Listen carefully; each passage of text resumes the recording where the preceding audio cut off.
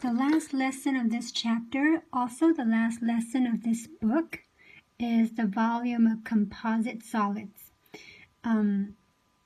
It's just two rectangular prisms putting together, just like this.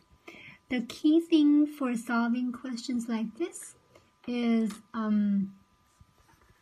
sometimes it shares one of the sides. It may be the width or the length.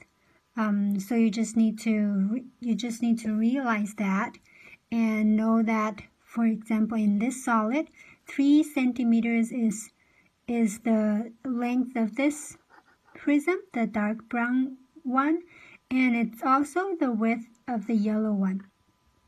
So as long as you're aware of that, given all the lengths and widths and heights, you just need to add up the two volumes together. So it's not something new, it's just one more step of what you have already learned. Sometimes the solids do not share any side.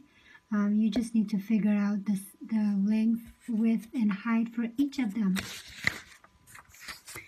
You're going to see figures like this in your practice, or figures like this. As long as you can figure out the length, width, and height, it's not something new for you. It's pretty easy, just one more step.